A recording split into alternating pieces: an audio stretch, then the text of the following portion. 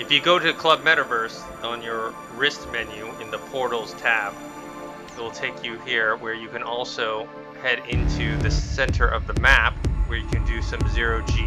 In order to get into the zero-G area, you must walk on one of the platforms in the center of the Club Metaverse map, and then you jump and hop into this area. You automatically enter the zero-G, and then you can utilize your hand motions, much like if you were swimming,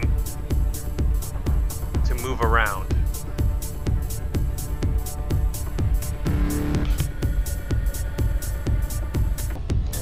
Another thing you can do in zero-G is do a duel. Make sure you duel offer beforehand, accept, then you and your opponent jump into zero-G and fight it out.